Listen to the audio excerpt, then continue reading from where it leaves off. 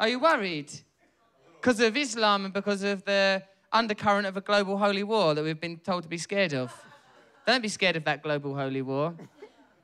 It's not real. It don't matter about like Jews or Muslims or Christians or nothing. What there is there's peaceful people that are going to get along. Then there's mad extreme people that don't want to get along. And I think us, the normal people, should go to the extreme people. You lot off to some island of jihad and crusade and war, and we'll just hang out here.